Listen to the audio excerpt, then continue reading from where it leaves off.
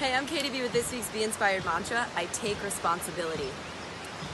When you actually look at your day-to-day life, we like to blame people and even ourselves for a lot of things that happen. So step one, take sincere responsibility for all of the things that you've put forth today.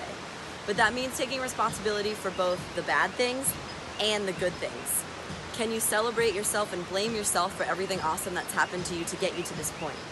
Taking 100% responsibility for your life allows you the freedom, allows you the time, and allows you the self-pride to understand that your life is in your control. Say it with me, I take responsibility.